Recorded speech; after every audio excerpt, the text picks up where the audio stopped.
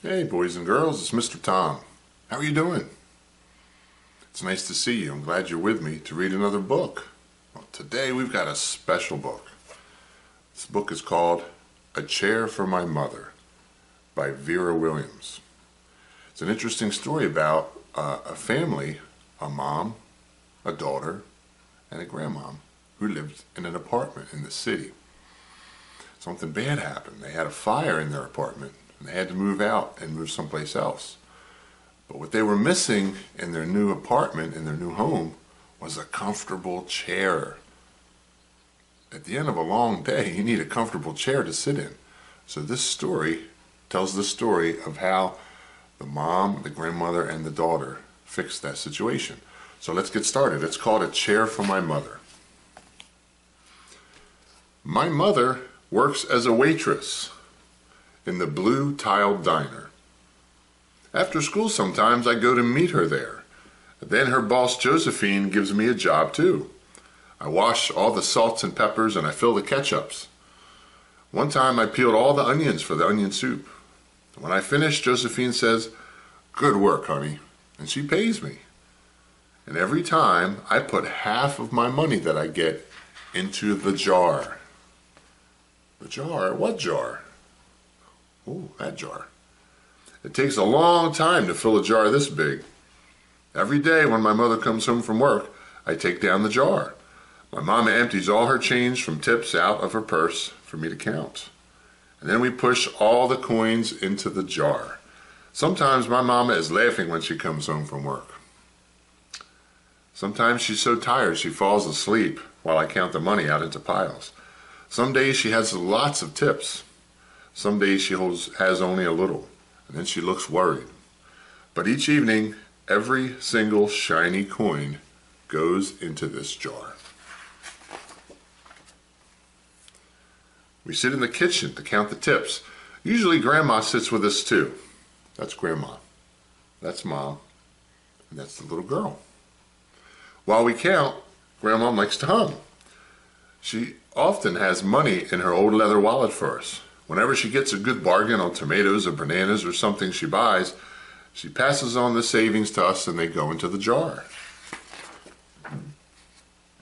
When we can't get a single more coin into the jar, we are going to take out all the money and we're going to go and buy a chair.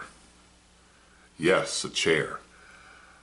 A wonderful, beautiful, fat, soft armchair. Just like that.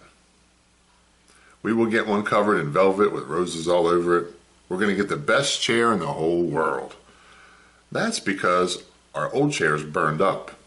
There was a big fire in our other house, and all our chairs burned. So did our sofa, and so did everything else. It wasn't such a long time ago. My mother and I were coming home from buying new shoes. I had new sandals, and Mom, she had new pumps. We were walking to our house from the bus. We were looking at everyone's tulips, and she was saying she liked the red tulips, and I was saying I liked the yellow ones. And then we came to our block. Right outside our house stood two big fire engines. I could see lots of smoke. Tall orange flames came out of the roof. All the neighbors stood in a bunch across the street. Mama grabbed my hand and we ran. My Uncle Sandy saw us and ran to us, and Mama yelled, "Where's Mother?" I yelled, "Where's my grandma?" My Aunt Ida waved and shouted, she's here, she's okay, don't worry." Grandma was all right. Our cat was safe too, although it took a while to find her. But everything else in our whole house was spoiled. That's what it looked like. Black and burnt, charred, ruined, no good. What was left of the house was turned to charcoal and ashes. We went to stay with my mother's sister, Aunt Ida, and Uncle Sandy. And then we were able to move into the apartment downstairs. We painted the walls yellow. The floors were all shiny, but the rooms were very empty. See, all their things burned up when they had the fire in their house. They didn't have anything to replace it with. Well, the first day we moved in, the neighbors brought pizza and cake and ice cream. And they brought a lot of other things too. The family across the street brought a table and 3 kitchen chairs. The very old man next door gave us a bed from when his children were little. My other grandpa brought us this beautiful rug. My mother's other sister, Sally, well, she had made us red and white curtains for the windows. Mama's boss, Josephine, brought pots and pans, silverware and dishes. My cousin brought me her own stuffed bear. Wow, that was nice of everyone to bring all that stuff. Everyone clapped when my grandma made a speech. She said, "You are all the kindest people, and we thank you very, very much. It's lucky that we're young and we can start over." I'm going to show you close up some of the things that all the people brought.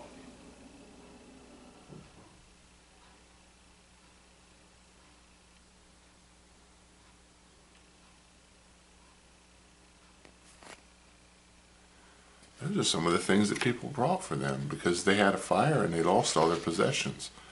People are very nice at times, right? They were really being helpful. They were being bucket fillers. Big time bucket fillers. Well, that was last year. But we still have no sofa and no big chairs. When Mama comes home, her feet hurt. She's walking around all day being a waitress. "There's no good place for me to take a load off my feet," she says. When Grandma wants to sit back and hum and cut up potatoes, she has to get comfortable as she can on a hard kitchen chair. So that is how come Mama brought home the biggest jar she could find at the diner, and all the coins started to go into that jar. But now the jar's too heavy for me to lift down. Uncle Sandy gave me a quarter and he had to boost me up so I could put it in. Boys and girls, is that jar full? Looks pretty full to me. I bet it's very heavy. Well, that looks like a lot of money. You know, you don't think of coins as being a lot of money, but when there's that many of them, that's a lot. Well, after supper, Mama and Grandma and I stood in front of the jar. "Well, I never would have believed it, but I guess it's full," Mama said. My mother brought home little paper wrappers for the nickels and dimes and the quarters. I counted them all out and I wrapped them up. On my mother's day off, we took all the coins to the bank. The bank exchanged them for $10 bills, and then we took the bus downtown to shop for our chair. We shopped through 4 furniture stores. We tried out big chairs and smaller ones, high chairs and low chairs, soft chairs and harder ones. Grandma said she felt like Goldilocks and the 3 bears trying out all those chairs. Remember that book? When Goldilocks came in and sat in the big chair, the medium chair, and the small chair, and then she rocked and rocked and rocked and it broke. Finally, we found the chair we were all dreaming of. And the money in the jar was just enough to pay for it. We called Aunt Ida and Uncle Sandy, and they came right down in the pickup truck to drive the chair home for us. They knew we couldn't wait for it to be delivered. Wow, look at that chair. And the little girl's actually sitting in it. She's in the back of a pickup truck. You think they're going to drive to their apartment like that? I tried out our chair in the back of the truck. Mama wouldn't let me sit there while we drove. But they let me sit in it while they carried it up the door. We sat the chair right beside the window with the red and white curtains. Grandma and Mama and I all sat in it a while, and Aunt Ida took our picture. Now Grandma sits in it and talks with people going by in the daytime. Mama sits down and watches the news on TV and when she comes home from her job. And after supper I sit with her and she can reach right up and turn out the light if I fall asleep in her lap. That's it. That's the picture there of all 3 of them in the chair. Pretty big chair. It looks comfortable. It looks soft and smushy. Well, this is a cool book. A Chair for My Mother by Vera Williams. So to recap, they had a fire at their house. The fire destroyed everything inside. And they got a few things from the neighbors and from friends, and that was great. They were bucket fillers. They helped. But what they really wanted was a soft, smushy chair to just rest and get comfortable in. And that's what they were missing. So they saved up the money from tips, and the little girl saved up the money from when she would help at the diner. And they eventually filled up that jar. So, you know, actually I thought it would be kind of cool if we tried something similar. So what is this, boys and girls? It looks like a Greek yogurt container, plastic container you might have in your house or something similar, but it's not. What is it? What's that sticking out of it? Well, that's a little bit of money. In another video we're going to show you how to make one of these out of things that you have at your house. And boys and girls, you will be able to make your own little piggy bank. We call them piggy banks because they always used to be shaped in the shape of a pig, and they would have this slot inside and you could put money in. Well, back then the only way you could get the money out of the bank was to break it. I never liked that. But this one is pretty easy to get into. You just take the top off. But the idea is to leave it in there. So you make this slot, you put your money in, and you don't take it out until you have enough saved up to get what you want. We'll talk about this in another video, but for now, that's it. That was our book, A Chair for My Mother. Thanks for watching with me, boys and girls. Bye-bye.